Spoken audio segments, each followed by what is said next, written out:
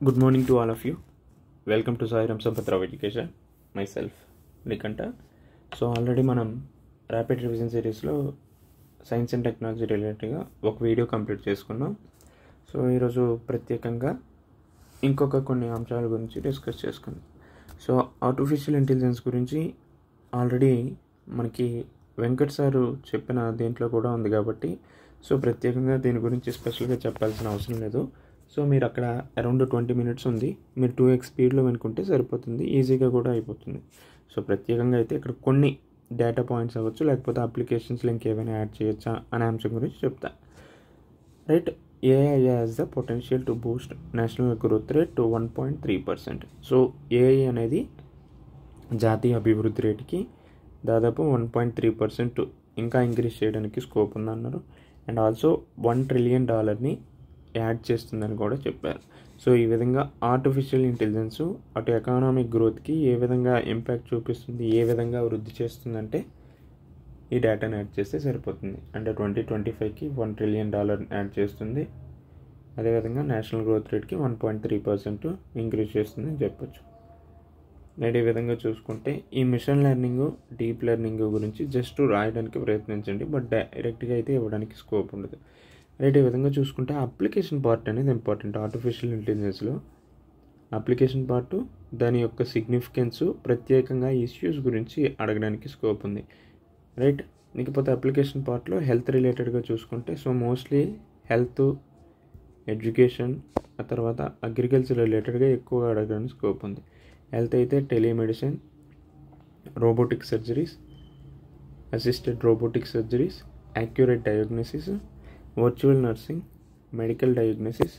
So ఈ విధంగా ఇవన్నీ కూడా హెల్త్కి రిలేటెడ్ అప్లికేషన్స్. సో వీలైతే జస్ట్ స్క్రీన్ షాట్ తీసుకొని రాయడానికి ప్రయత్నించండి.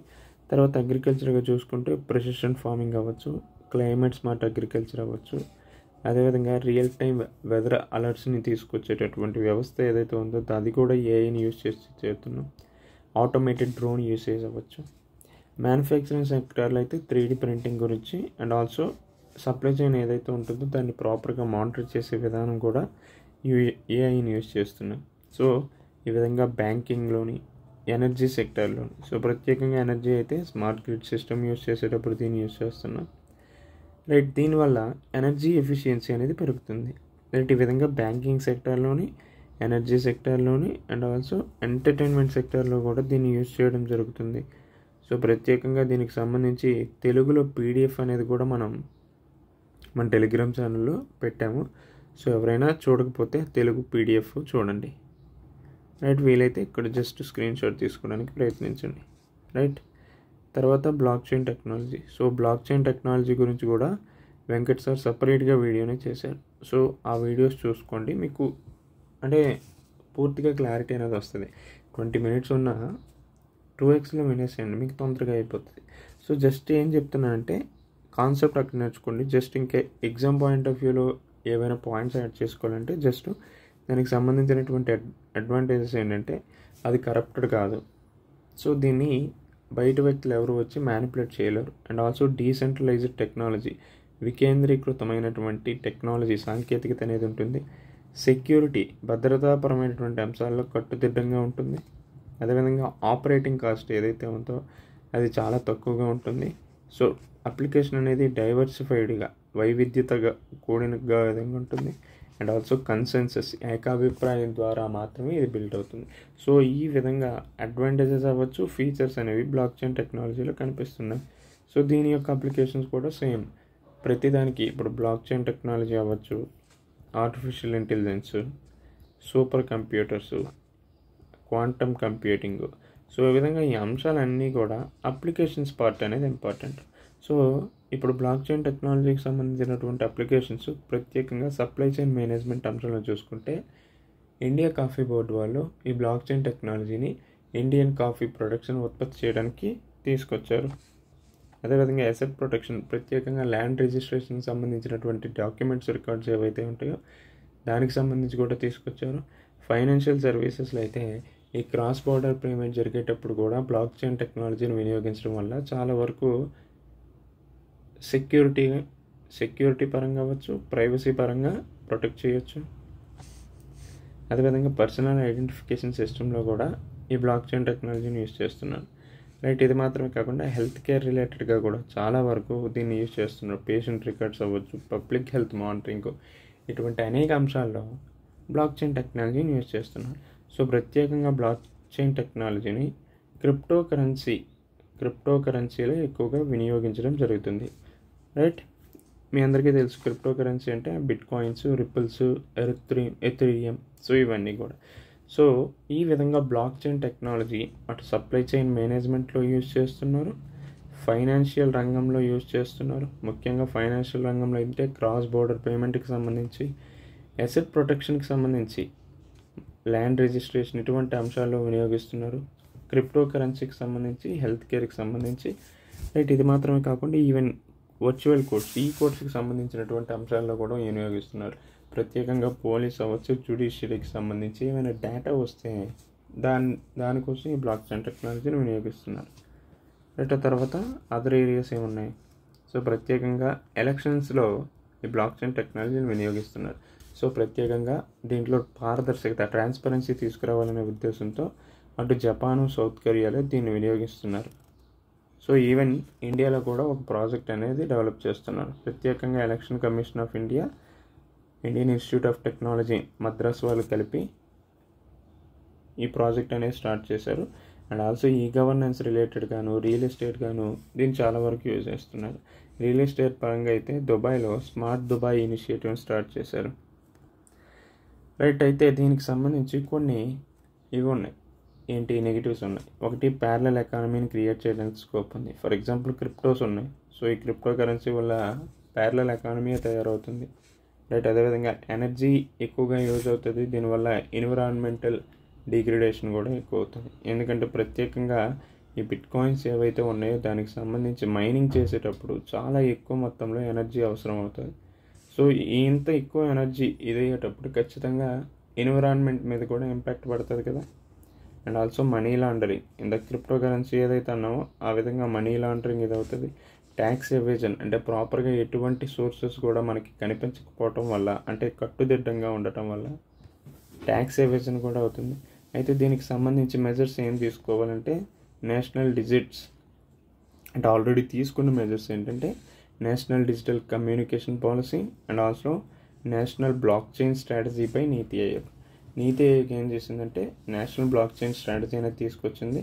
And also block chain project అనేది కూడా గవర్నమెంట్ స్టార్ట్ చేసింది. ప్రత్యేకంగా వెబ్ 3.0కి సంబంధించినటువంటి పొటెన్షియల్ అందుకోవడానికి బ్లాక్ చైన్ ప్రాజెక్ట్ అనేది కూడా గవర్నమెంట్ స్టార్ట్ చేసింది. ఇవి నీతి ఆయోగ్ బ్లాక్ చైన్ స్ట్రాటజీని తీసుకొచ్చింది. అదేవిధంగా నేషనల్ డిజిటల్ కమ్యూనికేషన్ పాలసీ అనేది కూడా ఉంది. రైట్, ఈ విధంగా బ్లాక్ చైన్ టెక్నాలజీ గురించి చదువుకుంటాం. సో తర్వాత క్వాంటమ్ కంప్యూటింగ్ గురించి ఆల్రెడీ దీని గురించి చెప్పారు. అంటే సారు మనకి ఏ అంశాల గురించి చెప్పారంటే క్వాంటమ్ కంప్యూటింగ్ గురించి చెప్పారు, బ్లాక్ చైన్ టెక్నాలజీ గురించి, అదేవిధంగా ఆర్టిఫిషియల్ ఇంటెలిజెన్స్ గురించి. సో ఈ మూడు కూడా చాలా ఇంపార్టెంట్ కాన్సెప్ట్. సో అందుకనే సార్కి ఉన్న తక్కువ టైంలో అయినా ఈ అంశాల గురించి చెప్పారు కాబట్టి ఒకసారి చూసుకున్న అంశాలని. రైట్, ఇకపోతే ఏఐ పవర్డ్ రోబోట్ ఒక ప్రోగ్రామ్ 7 minutesలో రాస్తే సాధారణ మనిషి 24 గంటల్లో రాస్తారు. సో ఈ విధంగా చూసుకుంటే ఆర్టిఫిషియల్ ఇంటెలిజెన్స్ యొక్క సిగ్నిఫికెన్స్ ఏంటి అనేది మనకు తెలుస్తుంది. రైట్, అయితే ప్రత్యేకంగా ఇప్పుడు సైబర్ సెక్యూరిటీ గురించి డిస్కస్ చేసుకుంటాం.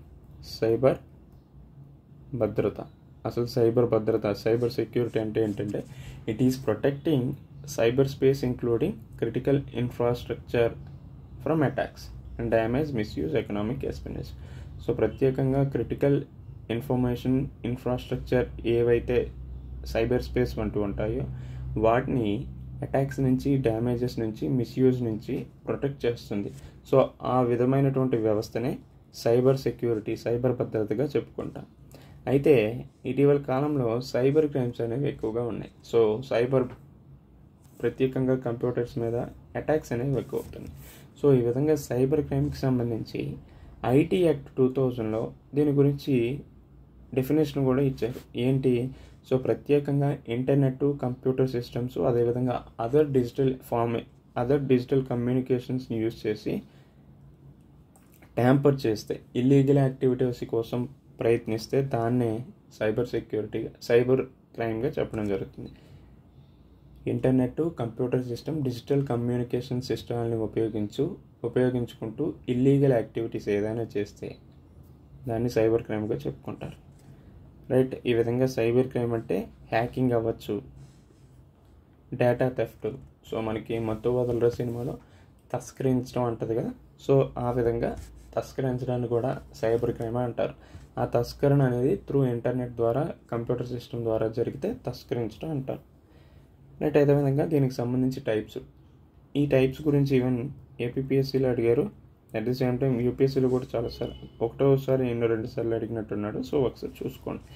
సో సైబర్ క్రైమ్కి సంబంధించిన టైప్స్ ఏంటంటే సైబర్ బుల్లింగ్ అంటే ప్రత్యేకంగా టెక్నాలజీని వినియోగిస్తూ ఒక వ్యక్తిని లేకపోతే ఒక సంస్థని హెరాస్ చేయటం, హ్యూమిలియేట్ చేయడం, లేకపోతే థ్రెటన్ చేసే ఇదేదైతే ఉంటుందో దాన్నే సైబర్ బుల్లింగ్గా చెప్పుకుంటారు. అదేవిధంగా సైబర్ స్టాకింగ్ అంటే ఏంటంటే ఒకరి ప్రమేయం లేకుండా, ఆ వ్యక్తి యొక్క పర్మిషన్ లేకుండా టెక్నాలజీని వినియోగిస్తూ నిరంతరం వాళ్ళని పర్యవేక్షించడం, లేకపోతే హెరాస్ చేయడం, లేకపోతే ఇంటిమిడేట్ చేయడాన్ని సైబర్ స్టాకింగ్ అంటారు. అంటే వాళ్ళని అనుసరించడం జరుగుతుంది వాళ్ళ ప్రమేయం లేకుండానే, వాళ్ళకి ఇంట్రెస్ట్ లేకపోయినప్పటికీ కూడా, వాళ్ళ యొక్క పర్మిషన్ లేకుండా. తర్వాత ర్యాన్సమ్వేర్ అంటే so it is a type of malware that ఎన్క్రిప్ట్స్ A victims life and damage payments in exchange for డీక్రిప్షన్కి. So ప్రత్యేకంగా ఏదైనా లింకులు అనేవి వస్తాయి. సో ఆ లింక్ మీద క్లిక్ చేసిన వెంటనే ఆ మాల్వేర్ అనేది దాంట్లోకి పంపిస్తారు. సో ఈ విధంగా మన కంప్యూటర్ అంతటిని కూడా వీళ్ళు డ్యామేజ్ చేయడం జరుగుతుంది. సో ఈ విధంగా ర్యాన్సమ్వేర్ అనేది ఒక మాల్వేర్గా పనిచేయడం జరుగుతుంది. అండ్ ఆల్సో ఫిషింగ్ అంటే it's a type of scam in which criminals impersonate or trustworthy entity to trick victims into providing sensitive information. So చూడటానికి మంచి కంపెనీ లాగే కనిపిస్తుంది, కాకపోతే అది ఒక ఫిక్టీషియస్ కంపెనీ. సో ఈ విధంగా ట్రస్ట్వర్తీ ఎంటిటీగా ఉంటూనే వాళ్ళు స్కామ్ చేయడం జరుగుతుంది. దాన్నే ఫిషింగ్ అంటారు. సో తర్వాత denial of service attack. Right. ఇదే విధంగా man in the middle attacks, SQL injection, social engineering. So ఒక్కసారి మీరు వీలైతే స్క్రీన్ షాట్ తీసుకొని ఈ అంశాల గురించి చదువుకోండి. సో మేబీ ఛాన్సెస్ ఉన్నాయి. సైబర్ సెక్యూరిటీ అనేది ఈవెన్ తెలంగాణలో కూడా చాలా ఎక్కువగా important topic. At the same time ఇటీవల కాలంలో హైదరాబాద్ పరిసర ప్రాంతాల్లో సైబర్ క్రైమ్స్ అనేవి చాలా ఎక్కువగా అవుతున్నాయి. సో జస్ట్ స్క్రీన్ షాట్ తీసుకోండి. రైట్. అయితే దీనికి సంబంధించి మెజర్స్ కూడా తీసుకున్నారు సైబర్ సెక్యూరిటీని ప్రమోట్ చేయాలనే ఉద్దేశంతో. దాంట్లో భాగంగా ఐటీ యాక్ట్ 2000 అండ్ ఆల్సో కొన్ని అమెండ్మెంట్స్ చేశారు. ఇది మాత్రమే కాకుండా ఇండియన్ సైబర్ క్రైమ్ కోఆర్డినేషన్ సెంటర్ని ఏర్పాటు చేశారు. టెక్ సాగర్ని తీసుకురావడం జరిగింది. సో ఇది మాత్రమే కాకుండా national cyber security coordination centre under national cyber secretary. ఇది మాత్రమే కాకుండా computer emergency response team India, national critical information infrastructure protection centre. So ప్రత్యేకంగా క్రిటికల్ ఇన్ఫర్మేషన్ ఇన్ఫ్రాస్ట్రక్చర్ ఏదైతే ఉందో దానికోసం కూడా, దాన్ని ప్రొటెక్ట్ చేసే ఉద్దేశంతో కూడా ఒక సెంటర్ని ఏర్పాటు చేశారు. Computer emergency response team, tech Sagar, Indian cyber crime record coordinated centre and also cyber Congress project. So ప్రత్యేకంగా ఇది తెలంగాణలో తీసుకురావడం జరిగింది. Cyber Congress project and also cyber bureau of బోర్డ్ని కూడా తెలంగాణలో తీసుకురావడం జరిగింది. సో ప్రత్యేకంగా ఈ అంశాల గురించి కూడా if in case cyber security related ఏవైనా ఇండియా పరంగా అడిగినప్పటికీ కూడా తెలంగాణకు సంబంధించిన ఒక 2-3 అంశాలు రాస్తే బాగుంటుంది. ఇది మాత్రమే కాకుండా సైబర్ స్వచ్ఛతా కేంద్రాన్ని ఏర్పాటు చేశారు. రైట్. అదేవిధంగా national cyber crime reporting portal, cyber security mock drill and exercises. So ఈ విధంగా ఒక 10 ఉన్నాయి కదా. సో ఈ 10లో అట్లీస్ట్ ఒక 5 to 6 రాయడానికి ప్రయత్నం చేయండి. సో 5 to 6 రాసామంటే చాలా ఈజీగా ఉంటుంది.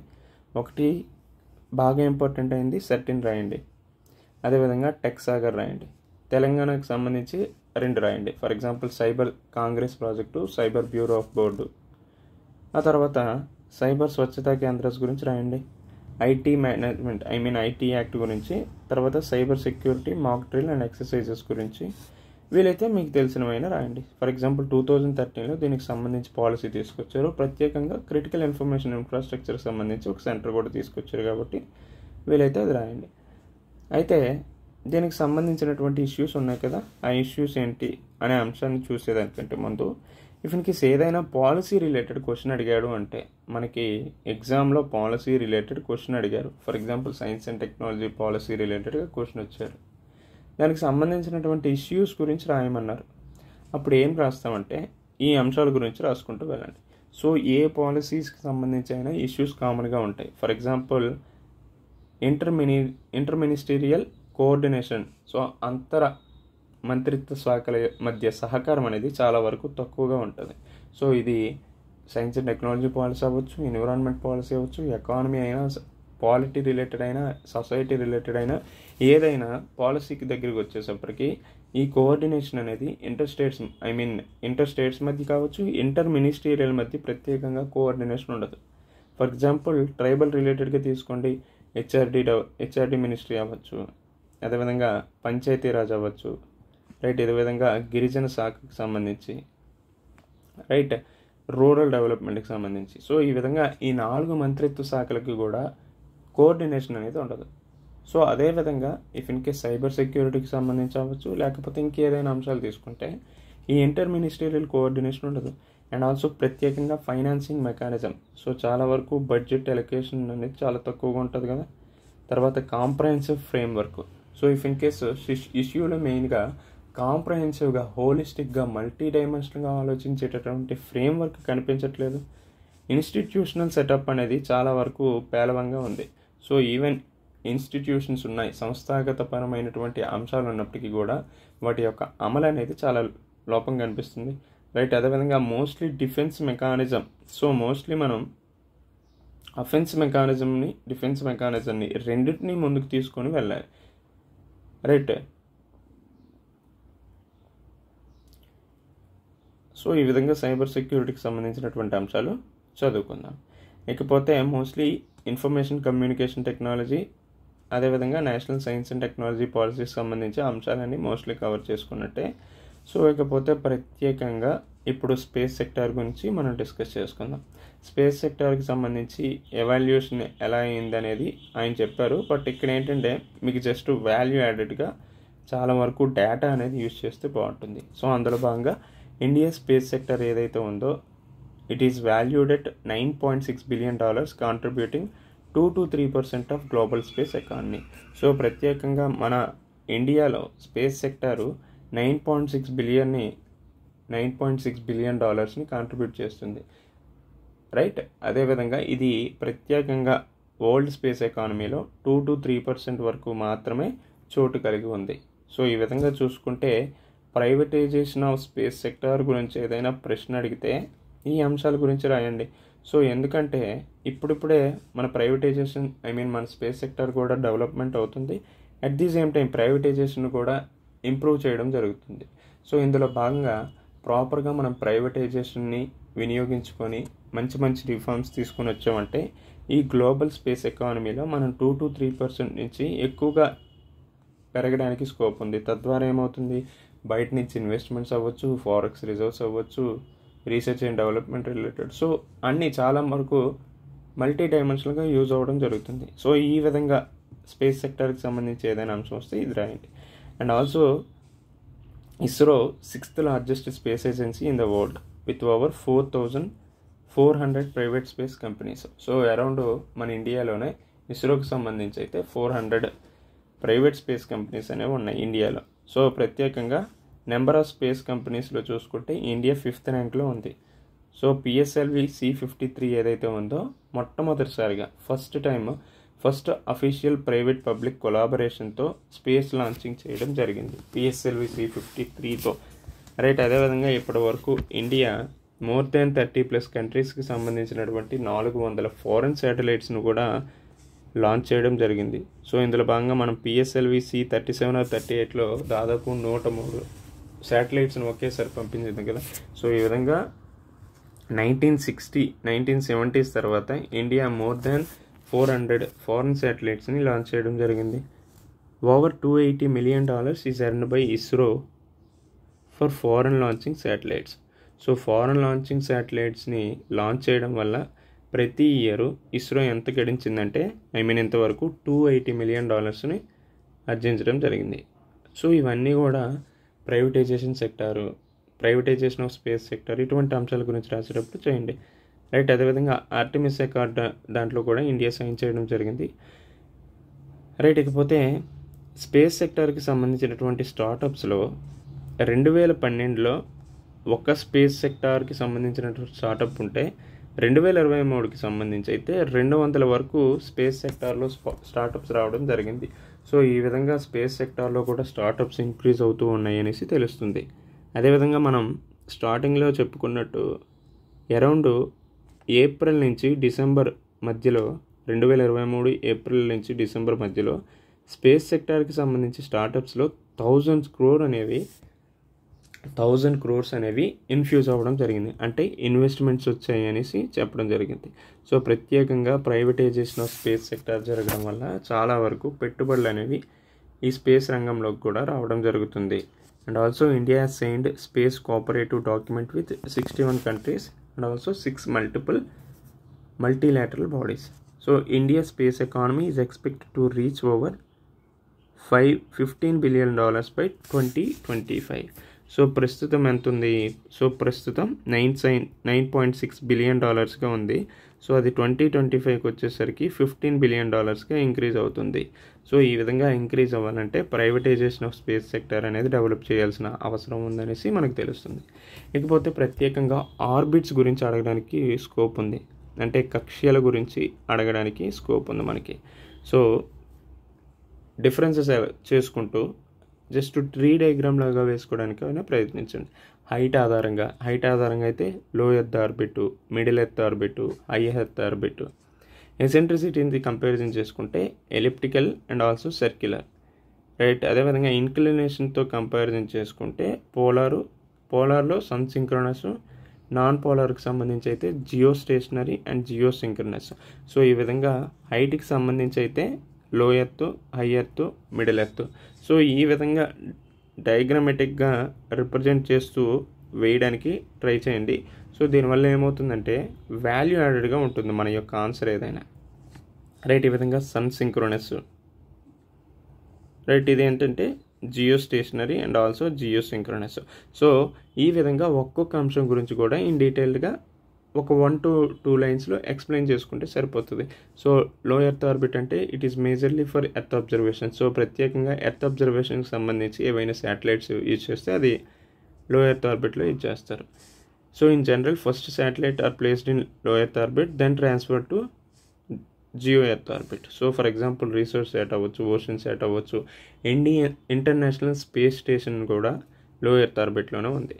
సో తర్వాత మిడిల్ ఎర్త్ ఆర్బిట్ అంటే generally takes 12 hours to satellites to complete 1 rotation of the earth used for some communication system as well as remote sensing.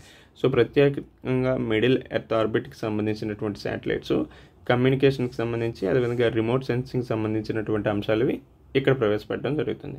High earth orbit అంటే ప్రత్యేకంగా కమ్యూనికేషన్ అండ్ నావిగేషన్ సిస్టమ్స్కి సంబంధించి ఇక్కడ ప్రవేశపెట్టడం జరుగుతుంది.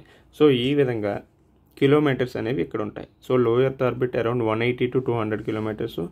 Medium earth orbit అయితే 2000 నుంచి 36,000 kilometers. High earth orbit అంటే 36,000 kilometers పైగానే ఉంటుంది. సో ఈ విధంగా హైట్ ఆధారంగా చూసుకున్న తర్వాత ఎసెంట్రిసిటీ ఆధారంగా ఆర్బిట్స్ని డిస్క్రైబ్ చేసుకోవాలి. తర్వాత ఇంక్లినేషన్ ఆధారంగా జియో స్టేషనరీ, సన్ సింక్రోనస్.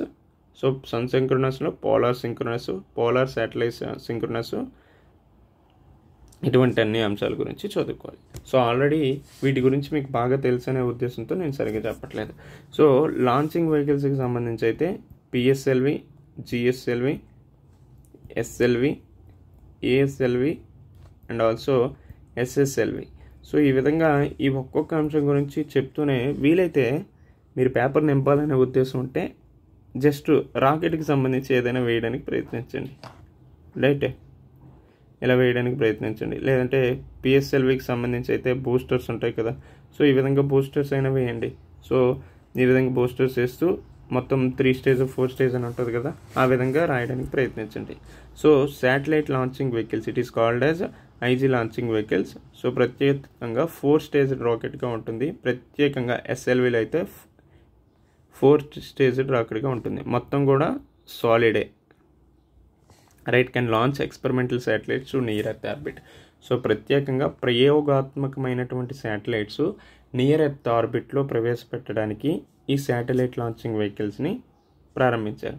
ఆ తర్వాత ASLV, augmented satellite launching vehicle అనేది 5 స్టేజ్ రాకెట్గా ఉంటుంది. ఇది కూడా సాలిడ్ ఫ్యూయల్ని యూజ్ చేస్తారు. రైట్, అది మాత్రం కాకుండా ఎక్స్పెరిమెంటల్ పర్పస్ కానీ యూజ్ చేస్తున్నారు. అయితే పేలోడ్కి సంబంధించినది అయితే కొంచెం దీనికంటే ఎక్కువగా వెయిట్ ఉన్నది ఈ ఏఎస్ఎల్విలో ఉంది. తర్వాత పిఎస్ఎల్వి, పోలార్ సాటిలైట్ లాంచ్ వెహికల్లో కోర్ 11 అనేది ఒకటి ఉంటుంది, స్టాండర్డ్ అనేది ఒకటి ఉంటుంది, ఎక్సెల్ అనేది ఎక్స్ట్రా లార్జ్ అనేది ఉంటుంది. సో ఈ విధంగా పిఎస్ఎల్విలోనే దాదాపు 3 వరకు ఉన్నాయి. ఈ స్టాండర్డ్ ఎక్సెల్లో దాదాపు 6 మోటార్స్ని యూజ్ చేస్తారు. Core 11లో no strap on motor. So మోటార్స్కి సంబంధించి ఎటువంటి స్ట్రాప్స్ ఉండదు. సో ప్రత్యేకంగా 4 స్టేజ్ రాకెట్గా ఉంటుంది.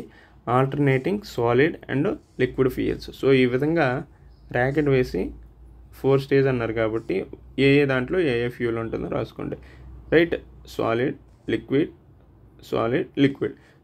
సో ఈ విధంగా 4 స్టేజ్ రాకెట్ ఉంటుందనేసి వేస్తే బాగుంటుంది. Right, if in case extra large అన్నారు అనుకో, ఈ విధంగా 6 బూస్టర్స్ ఉంటాయి అనేసి చెప్తూ వేయండి. సో బాగుంటుంది కదా. అంటే డయాగ్రామాటిక్ రిప్రజెంటేషన్ వేస్తూ ఈ విధంగా మీరు డినోట్ చేశారంటే అది చూడటానికి చాలా అందంగా ఉంటుంది. తర్వాత GSLV, Jio synchronous launching vehicle సంబంధించి ఇది 3 స్టేజ్ రాకెట్. ఈ 3 స్టేజ్ రాకెట్లో మళ్ళీ సేమ్ ఎలా వేసుకోండి, solid, liquid, cryogenic. So mostly used for placing communication satellite. So ప్రత్యేకంగా కమ్యూనికేషన్ శాటిలైట్లు పంపించాలనే ఉద్దేశంతో తీసుకొచ్చారు. జిఎస్ఎల్వి MK3 అనేది ఇంపార్టెంట్. సో రీసెంట్గా SSLV, small satellite launching vehicles అనేది తీసుకొచ్చారు. ఇది లో earth ఆర్బిట్లో around 300 kgs, sun synchronous ఆర్బిట్లో అయితే 300 kgs, near earth ఆర్బిట్లో around 500 kilometres 500 kgs వరకు తీసుకెళ్ళడం జరుగుతుంది. ఈ విధంగా ఈ లాంచింగ్ వెహికల్స్ గురించి చదువుకుంటాం. రైట్, ఆ తర్వాత స్పేస్ డెబ్రిస్ అనేది చాలా ఇంపార్టెంట్. స్పేస్ డెబ్రిస్కి సంబంధించినటువంటి అంశం గురించి ఒకసారి చూసుకుందాం. సో ప్రత్యేకంగా ఈ కేస్లర్ సిండ్రోమ్ ఏదైతే ఉందో అది related to space debris. So it is a chain reaction of collision. In each collision generate a swarm of debris are fragments. So సాధారణంగా ఏవైనా వస్తువులు గుద్దుకున్నప్పుడు చాలా వరకు కొలిజన్ ఏర్పడిందంటే అక్కడ చాలా వరకు వేస్ట్ అనేది జనరేట్ అవుతుంది. సో ఇది బయట జరగడం వేరు, స్పేస్లో జరగడం వేరు. సో ఈ స్పేస్లో జరగడం వల్ల చిన్న జంక్ అనేది తగిలినప్పటికీ కూడా అది ఫోర్స్ ఎక్కువగా ఉండటం వల్ల చాలా ఎక్కువగా ప్రభావం చూపిస్తుంది. సో ప్రత్యేకంగా స్పేస్లో ఈ స్పేస్ డెబ్రిస్ ఇంకా ఎక్కువగా ఏర్పడడానికి ప్రధానమైనటువంటి కారణం ఈ కెస్లర్ సిండ్రోమ్గా చెప్పుకోవచ్చు. ఇఫ్ ఇన్ కేసు స్పేస్ డెబ్రిస్కి సంబంధించి ఏదైనా క్వశ్చన్ అడిగితే కెస్లర్ సిండ్రోమ్కి సంబంధించినటువంటి అంశాన్ని రాయడానికి ప్రయత్నించండి. This run away cascade instruments continue until all the satellites in orbit have been destroyed. So ఈ విధంగా ఈ కెస్లర్ సిండ్రోమ్ ఏంటంటే చివరి శాటిలైట్ ఏదైతే ఉంటుందో అది ధ్వంసం చేసేంత వరకు దీని యొక్క ప్రాసెస్ అనేది రన్ అవుతూనే ఉంటుంది. This adversely impacts our way of life. So ఇది స్పేస్లో జరుగుతుంది కదా అంటే నా మీద ఏమవుతుంది అని కాదు. సో ఇది ఖచ్చితంగా మన యొక్క జీవన స్థితిగతుల మీద కూడా ఖచ్చితంగా ఇంపాక్ట్ చూపిస్తాయి. ఎందుకంటే పైన ఉన్నటువంటి కమ్యూనికేషన్ అంటే మొత్తం ఇప్పుడు రన్ అవుతుందంతా కూడా పైన స్పేస్కి సంబంధించి ఎక్కడ ఏం జరుగుతుందో దానివల్ల అవుతుంది. మన బ్రాడ్కాస్టింగ్ అవ్వచ్చు, వెదర్ ఫోర్కాస్టింగ్ అవ్వచ్చు, గ్లోబల్ పొజిషనింగ్ సిస్టమ్ అవ్వచ్చు. సో ఈ విధంగా మొత్తం అన్ని వ్యవస్థలు కూడా స్పేస్ సెక్టార్ ద్వారానే రన్ అవుతున్నాయి. సో ఈ విధంగా అక్కడ ఏ చిన్న సమస్య వచ్చినప్పటికీ కూడా అది మన యొక్క వే ఆఫ్ లైఫ్ మీద చాలా ఇంపాక్ట్ పడుతుంది. And also space debris constitute both north and artificial orbit debris. So దీని యొక్క సోర్సెస్, అసలు స్పేస్ డెబ్రిస్ ఎందుకు పెరుగుతున్నాయి, దాని సోర్సెస్ ఏంటంటే first non functional space crafts అనేవి పెరగడం జరిగింది. అండ్ ఆల్సో లాంచ్ వెహికల్స్ ఇటీవల కాలంలో చాలా అగ్రెసివ్గా గ్రోత్ అవుతుంది. Deliberate debris creation. సో ఈ మిషన్ శక్తి వంటి ప్రోగ్రామ్స్ కూడా చాలా వరకు తీసుకొస్తున్నారు. యాంటీ శాటిలైట్ మిషన్స్ తీసుకురావడం, so fragmentation of debris self, so ఈ డెబ్రీస్లోనే ఫ్రాగ్మెంటేషన్ కూడా జరగడం వల్ల స్పేస్ డెబ్రీస్, స్పేస్ వ్యర్థాలు అనేవి పెరుగుతూ ఉన్నాయి. సో దీని యొక్క ఇష్యూస్, ఇఫ్ ఇన్ కేస్ ఈ స్పేస్ డెబ్రీస్ ఇలా అలా పెరుగుతూ ఉంటే దానివల్ల కలిగే సమస్యలు ఏంటి అనే అంశాన్ని చూస్తే, స్పేస్ వెహికల్స్, సో పైనున్నవి కాకుండా ఈవెన్ కొత్తగా వెళ్ళే స్పేస్ వెహికల్స్కి కూడా చాలా వరకు డేంజర్ ఏర్పడుతుంది. అండ్ ఆల్సో దీనివల్ల ఏమవుతుందంటే మిషనరీ యొక్క కాస్ట్ అనేది 5 to 10% ఇంక్రీజ్ అవుతుంది. ప్రత్యేకంగా ప్రివెన్షన్ కోసం, మిటిగేషన్ కోసం కాస్ట్ అనేది పెరుగుతుంది. At also disputes the reception of radio telescope and effects the accuracy of scientific results. So ఈ విధంగా ఈ అంశాల మీద కూడా చాలా వరకు ఇంపాక్ట్ చూపిస్తుంది. It might create problem for space flight around the earth. So ఈ విధంగా స్పేస్ డెబ్రీస్కి సంబంధించినటువంటి అంశాలని మనం చూసుకుంటాం. ఇకపోతే దీనికి సంబంధించినటువంటి స్ట్రాటజీస్ ఒకసారి పరిశీలిస్తే, సో ఏ స్ట్రాటజీస్ తీసుకొచ్చారు అనే అంశాన్ని మనం ఒకసారి చూద్దాం. సో ప్రత్యేకంగా ప్రివెంటివ్ మెజర్స్ అనేవి చాలా వరకు తీసుకొచ్చారు. సో ఏంటా ప్రివెంటివ్ మెజర్స్, ఇటువంటి అన్ని అంశాల గురించి చదువుకున్నాం, రైట్. సో ప్రివెంటివ్ మెజర్స్లో భాగంగానే debris free space craft designs అనేవి కూడా ఏర్పాటు చేస్తున్నారు. So debris free space craft designs, so it estimate and limit the probability of accidental pollutions and also moving the satellites into higher orbit. So higher ఆర్బిట్కి మనం శాటిలైట్ని పంపిస్తే, so ఈ కిందన ఆర్బిట్లో if in case space debris ఉన్నాయి దాని పైన మీద ఎటువంటి impact చూపించదు. And also prevent the debris centre into the atmosphere, right. ఈ విధంగా ప్రివెంటివ్ మెజర్స్ని తీసుకుంటున్నారు. So prevent the debris re-enter into atmosphere. So అట్మాస్ఫియర్లోకి re-enter అవ్వకుండా ప్రివెంట్ చేయాలనే ఉద్దేశంతో కూడా ఈ ప్రివెంటివ్ మెజర్స్ని యూజ్ చేయడం జరుగుతుంది. ఇది మాత్రమే కాకుండా రిమూవల్కి సంబంధించి, ప్రత్యేకంగా స్పేస్ డెబ్రీస్ రిమూవల్కి సంబంధించి స్పేస్ టెథర్ అనేది స్టార్ట్ చేశారు. ఇటేంటంటే it pushes the debris object to the upper atmosphere. So నార్మల్గా ఇక్కడ ఉన్నటువంటి డెబ్రీస్ని అప్పర్ అట్మాస్ఫియర్కి పంపించడం జరుగుతుంది. దీనివల్ల ఏమవుతుందంటే ఇది కక్షను మారుతుంది. సో దీని ఆర్బిట్ ఇలా మారటం వల్ల, సో ఈ కిందన ఏవైతే శాటిలైట్స్ ఉన్నాయో దాని మీద ఎటువంటి ఇంపాక్ట్ చూపించదు కదా, రైట్. ఈ విధంగా స్పేస్ టెథర్ అనేది తీసుకొచ్చారు. And also space లెసర్స్. ఈ స్పేస్ లెసర్స్ ఏంటి, ప్రత్యేకంగా it slows down the objects using high powered lasers. So high powered లేజర్స్ని use చేసుకొని స్లో డౌన్ చేయడం జరుగుతుంది. అండ్ ఆల్సో స్పేస్ థగ్స్ని కూడా తీసుకొచ్చారు. It is a space craft that is used to move the debris to the disposal orbit. So ఇవే కాకుండా, so ఇవన్నీ కూడా technology పరంగా తీసుకొస్తున్నటువంటి అభివృద్ధి. అయితే దీనికి సంబంధించి ఇనిషియేటివ్స్ కొన్ని తీసుకొచ్చారు. ఆ ఇనిషియేటివ్స్ ఏంటి అనే అంశాన్ని కూడా ఒకసారి పరిశీలిద్దాం, రైట్. ఫస్ట్ చూసుకుంటే inter agency space debris coordination committee ఏర్పాటు చేశారు. అదేవిధంగా యుఎన్ కమిటీ అనేది కూడా ఏర్పాటు చేయడం జరిగింది. ప్రత్యేకంగా UN committee on peaceful use of outer space, JAXA USA వాళ్ళు కలిపి స్పేస్ డెబ్రీని రిమూవ్ చేయడానికి పార్ట్నర్గా కూడా కలవడం జరిగింది. అండ్ ఆల్సో రిమూవ్ డెబ్రీస్ అనే పథకాన్ని తీసుకొచ్చారు. సో ఇందులో భాగంగా 2 టెక్నాలజీస్ని ఇంట్రడ్యూస్ చేశారు. అదేంటంటే net capture and also హార్పన్ capture. So హార్పన్ capture అంటే it is a spoon like ఇలా ఉంటుంది.